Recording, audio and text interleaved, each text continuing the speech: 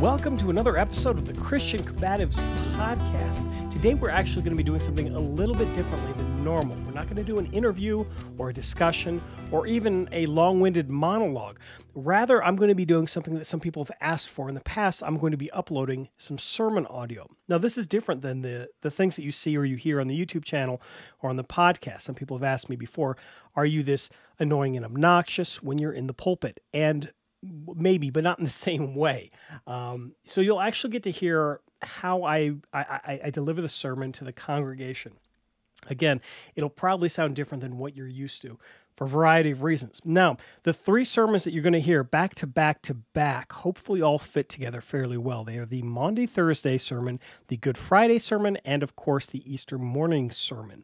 The Good Friday, or let's start with the Maundy Thursday sermon. The Maundy Thursday sermon, it asks the question, why does the Lord's Supper matter? And it gets into the text from 1 Corinthians chapter 11. I'll read that before I start the sermon, so don't worry, you don't have to have it memorized, though it's not bad to know by heart. The next sermon doesn't need any text if you're familiar with the crucifixion account. It is asking the question, why did Christ have to die on Good Friday? This is a question in particular my children have asked me. They say, well, we don't want Jesus to die. Why did Jesus have to die? It's sad that Jesus died. So we get into that a little bit in the Good Friday sermon. And then finally, we have the Easter morning sermon, and this goes into the phrase, He is risen. He is risen indeed, hallelujah. And why we use the phrase, He is risen, not He has risen or He was risen, something like that. And I get into that in the sermon, so I'm not going to spoil that. So the three sermons are going to be back to back. But before I begin, I'd like to read the text from 1 Corinthians chapter 11, verses 23 through 32, and then I'll just let you enjoy the sermons from there. 1 Corinthians chapter 11, verses 23 and following in the ESV. For I received from the Lord what I also delivered to you, that the Lord Jesus, on the night when he was betrayed, took bread, and when he had given thanks, he broke it and said, "This is my body, which is for you. Do this in remembrance of me." In the same way also he took the cup after supper, saying, "The cup is the new covenant of my blood. Do this as often as you drink it in remembrance of me. For as often as you eat this bread and drink the cup, you proclaim the Lord's death until he comes.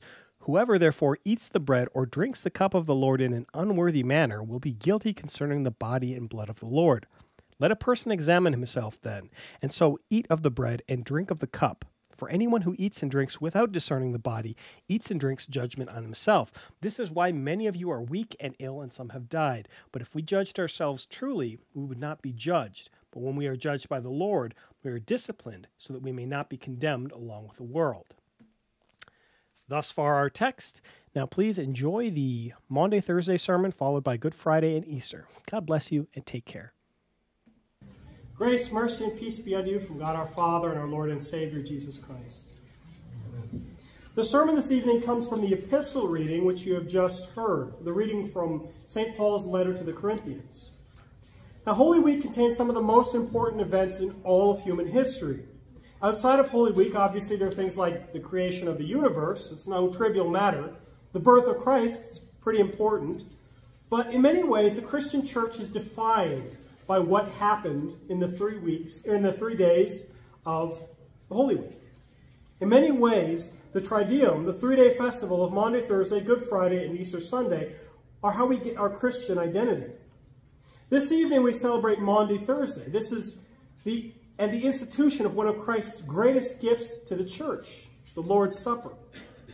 Because this was such an important and valuable gift to Christians, it's only right that we pay very close attention to what the Bible says about these things, what the Bible says about the Lord's Supper.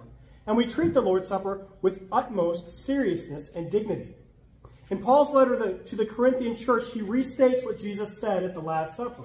Now you remember at the Last Supper, Jesus is sitting around with his disciples, he breaks bread, he passes the cup of wine around, and he says quite a few things. And then Paul later restates this in his letter to the Corinthians. In particular, Jesus took the bread, he gave thanks and said, "This is my body," as he gave it to those around him. In the same way, the cup of wine, he declared, "This is the new covenant in my blood," or "This is the New Testament in my blood." Same meaning, different word. By these words, Jesus made it clear that these things, the bread and the wine, were not just symbols. They were not just allegories. They were not just empty pictures or signs. Humanity already had bread and wine. It already existed at that time. That's why Jesus had it at the supper. It was already there. If he was just giving bread and wine to people, he wouldn't be giving anything new. Adding symbolic meaning to the bread and wine wouldn't really be much of a gift.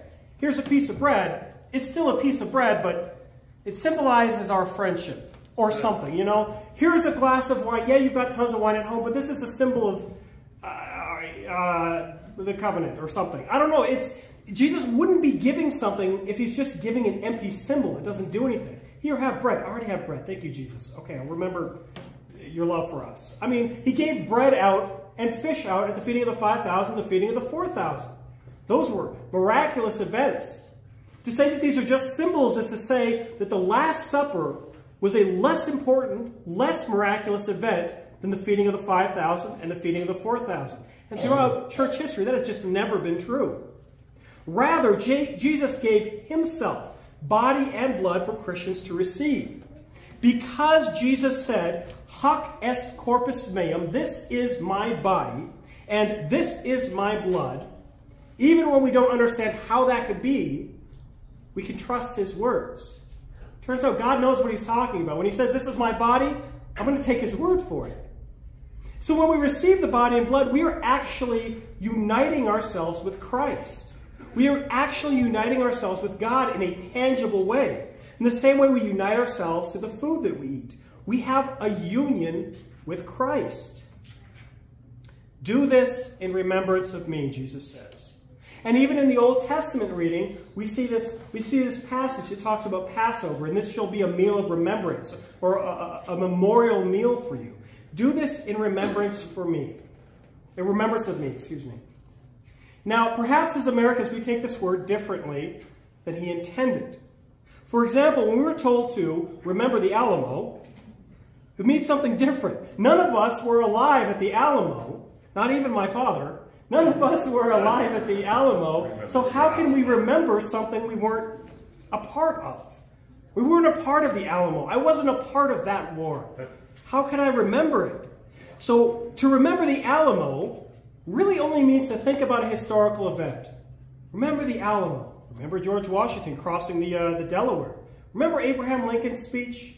Well, maybe you don't remember them, but think about them as historical things that are in the past, disconnected from you. That's what we think "do this in remembrance of me" means as Americans. But that's not what Jesus is saying. When Jesus says, "Do this in remembrance of me," he is commanding something much more than thinking about an event we have no relation to.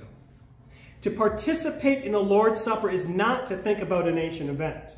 It's not to look at a symbol and say, "Oh yeah, I remember Jesus did that. That's somewhere in the Bible. Okay." That's not what he's saying. But it's actually to be a part of the event. The Passover meal, when it was instituted, was not just, "Hey, remember that time when God saved you from Egypt?" It was, you and all your descendants are participating in this ongoing meal. Likewise, with the Lord's Supper, this was to be a part of the event, a part of the meal that began with the Last Supper, but hasn't ended. We may not have been there when the feast got started, but we can certainly be here as it continues. In this way, we celebrate the memorial meal, not by remembering the past, but by participating in the ongoing feast, by anticipating the feast to come in the resurrection. We are united with Christ's actual body and actual blood through the bread and the wine. We are united with Christ's death on the cross through our participation in the meal. And since we are each united with Christ, we are also united with one another through him. Part of the beauty of the Lord's Supper is not just that we get to eat together as a congregation, those of us who are here, or if there are visitors from other congregations, that we get to eat together with them. That is beautiful. It is wonderful, but that's not the whole picture. In fact, we eat together not just with other members of the congregation here, but with every Christian. All the Christians who go to the Lord's Supper now, and every Christian who has gone before us. So this past year, my mother died, and she went to heaven to be with Jesus. Now, many of you have lost loved ones as well. I know some of their names I don't know.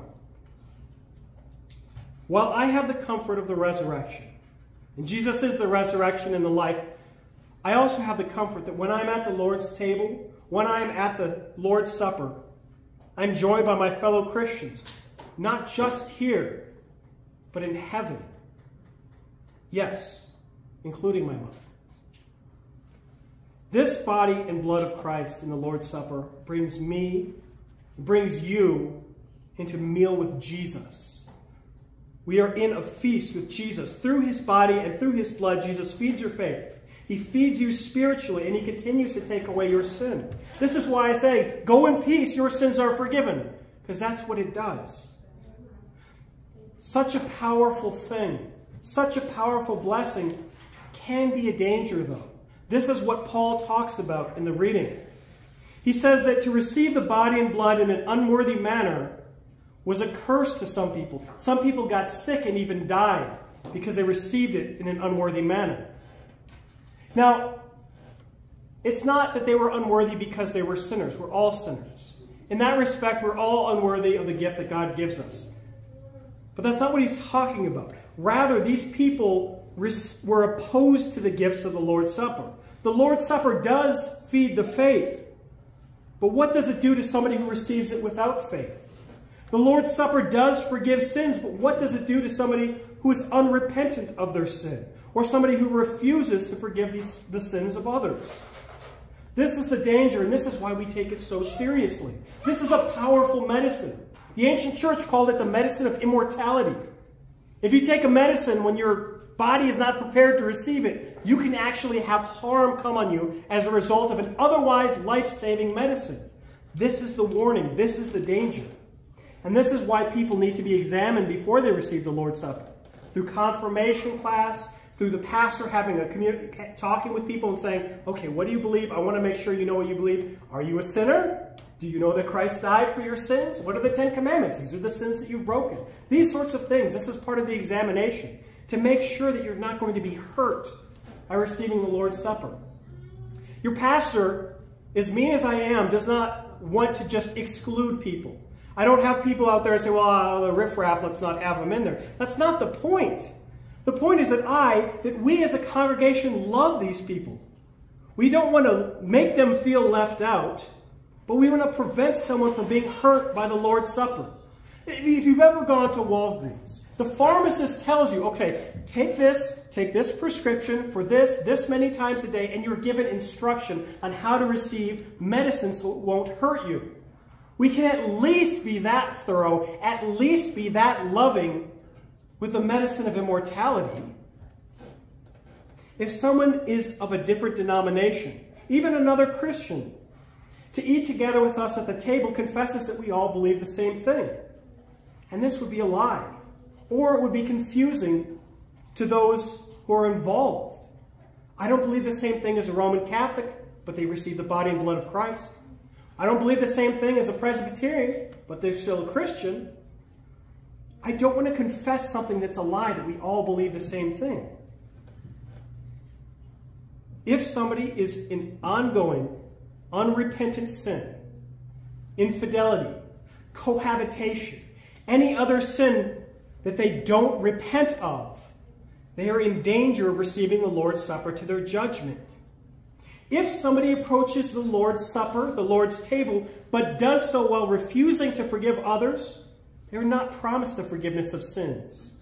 So what might they receive instead? This is why we take this seriously. These things matter.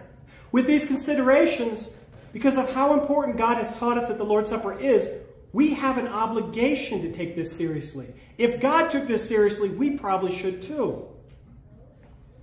With such a serious penalty for abusing the Lord's Supper, the blessing for those who receive it in faith is infinitely greater. As much as we are concerned that we don't want anybody to be hurt from the Lord's Supper, we can rejoice in how much it can help those who are ready to receive it. The Christian should love the Lord's Supper as much as he loves the Lord. This is a special gift given for you. That phrase means a lot. For you. This is one of the ways that Jesus took on his sacrifice on the cross. That he took on your sin, forgave you of your sin, and took that and delivered it to you. In the word, if the words of Christ are precious, if the sacrifice of Christ is precious, if God's love is precious, then the Lord's Supper is precious because he considered you precious. So with all eagerness, with all joy, you are free to receive this gift as often as you are able. If you get to come to Sunday every week, every time we gather together, it is just as much a blessing every time. God wants you to receive this gift, to receive it often, to receive it with joy, to receive it regularly. Not to fear when you're unable to receive it, but to continue to yearn for it and value it when you can. Thanks be to God that your Savior loved you so much that he came to earth. He lived, he suffered, and died on the cross for your sins. Thanks be to God that your Savior paid your debt with his body and his blood. Thanks be to God that that Savior took that body and that blood, sacrificed once for all on the cross, and delivers it to you every week at the Lord's Supper. Thanks be to God that as you participate in his death, in his memorial meal, you are able to look forward to the day when you participate in a life like his, the resurrection in perfection to all eternity. And now the peace of God that surpasses all understanding, guard and keep your hearts and minds in Christ Jesus. Amen.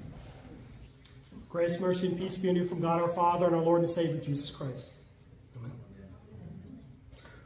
Why did Christ have to die? Why did Christ have to die? This is the question that my children ask me. I don't want Jesus to die. Why did Christ have to die? Through one man, sin entered the world. Through one man, all men are saved. This is what the Bible tells us. When God created the world, he made it perfect. When he created the world and placed Adam and Eve in the garden, this perfect world, they enjoyed it. And they were made to enjoy it and made to work it. Adam and Eve, rather than remain faithful to God, Adam and Eve chose to rebel against him. They chose to act selfishly, to act sinfully. And as a consequence, sin entered into the world. They brought suffering into the world. The perfect creation was infected by the consequences of sin. And even the ground was cursed as a result. Why did Christ have to die on Good Friday?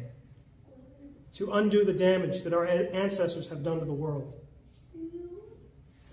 Although Adam and Eve sinned, since they started sinning, and mankind has since been infected with the temptation to sin, the desire to sin, we too sin actively to this day. It's not entirely the fault of Adam and Eve and those before us. We are actively disobedient to God. Even we Christians daily struggle with sin over and over. We struggle to do what is right. We struggle to avoid doing what is wrong.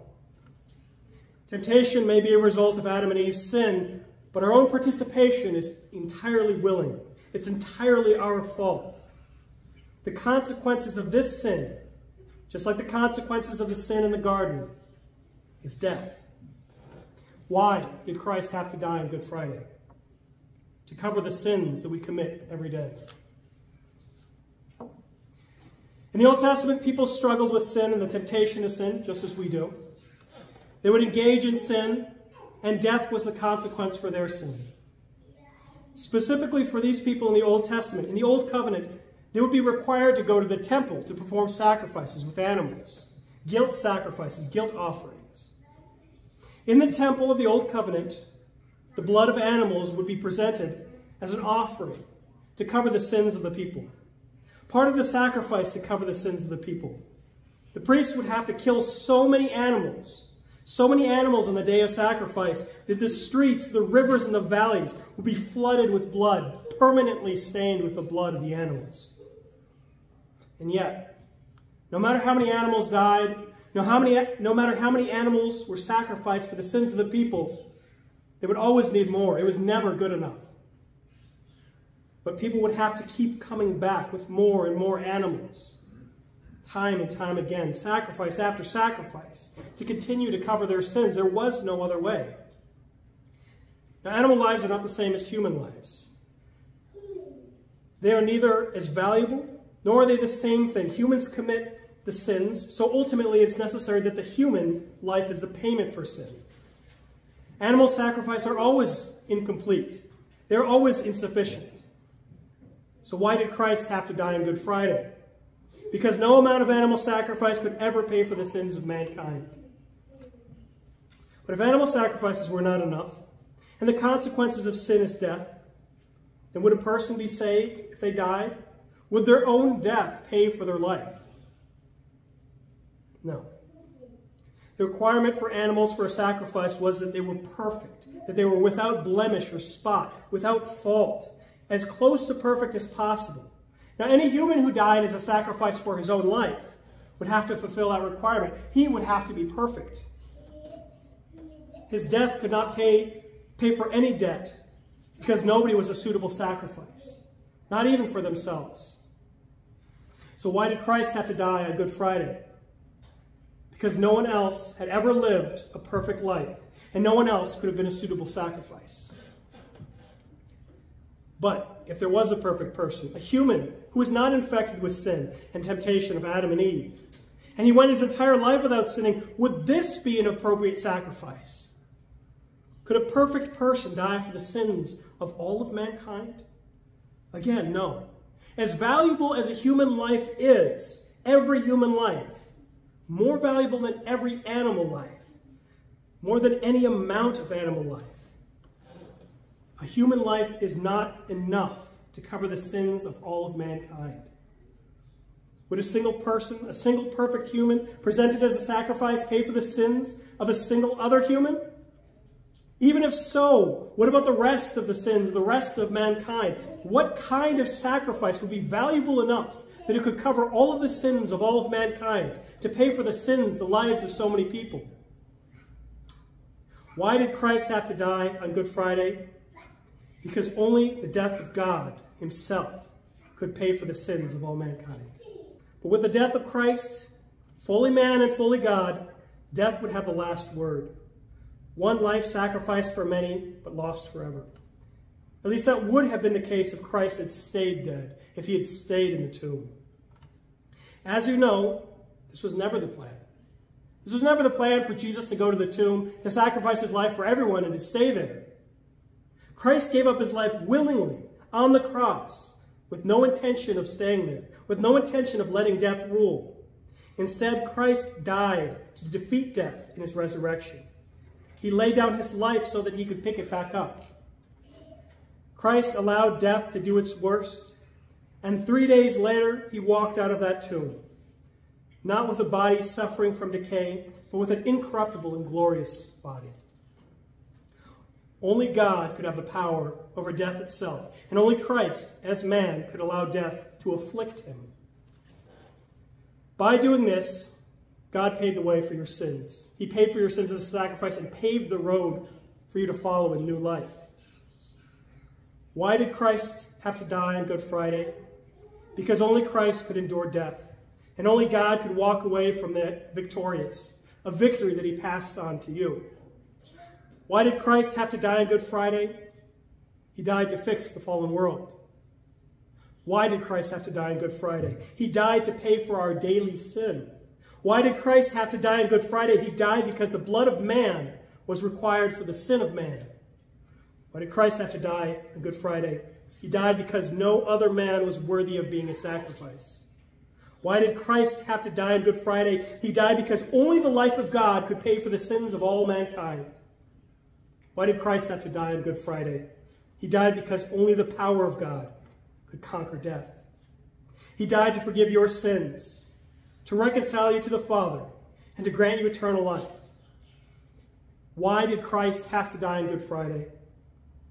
Because he so loved the world. Now the peace of God, which surpasses all understanding, guard and keep your hearts and minds in Christ Jesus.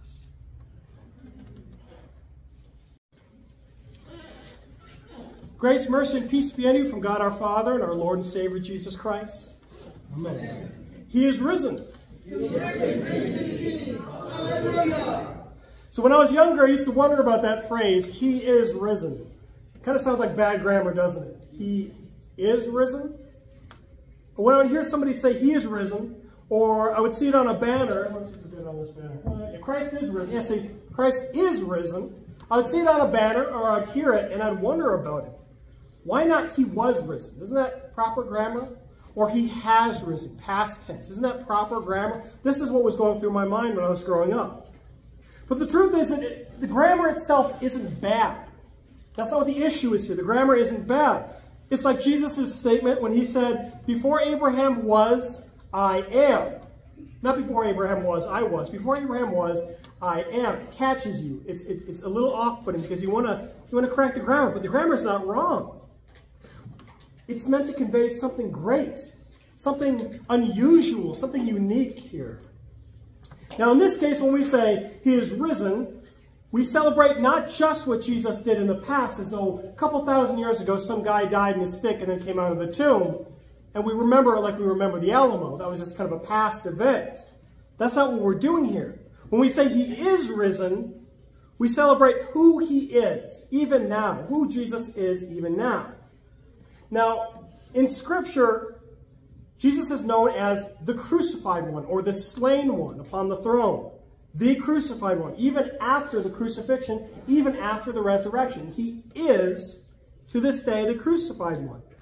He's not just a person who at one point in history was crucified, but the identity of the Son of God crucified on the cross has eternal implications. Now, this is why we don't shy away from depictions of Christ on the cross. You'll see up there, here, and then various other places, we have Jesus on the cross. Because that's who he is. He is the one who died on the cross, but he is the crucified one. He is the sacrifice. It's not that he was the sacrifice, and we're looking forward to another one, but he is. He continues to be the sacrifice, the crucified one. Even though it's a snapshot, even though Jesus died at a certain point in history, thousands of years ago, this event continues to affect us to this day. This continues to be his identity. We worship the crucified Jesus, but we also worship the risen Jesus. It isn't just that Jesus rose from the tomb, but forever after, his identity is that of the risen man. He's not just alive. Oh, Jesus is alive. Well, what else is new? No, he's alive again. He's alive after having been dead. The risen Jesus is the Jesus who not only experienced death, but conquered over it, and he continues to reign over death. He is the risen one. He is risen. Your line is? He is risen indeed. I was wondering how many times I might say it, and somebody would probably interject, he is risen indeed. So I'm prepared for that, just in case. But that's his identity as the risen one. During Good Friday service, I asked a question over and over again. Those of you who were here, hopefully I answered it. Does anybody remember the question? Anybody else remember the question? And if you were at the earlier service, feel free to shout it out. What question did I ask on Good Friday? Why did he have to die? Why did Christ have to die? Why did Jesus have to die on Good Friday? Why?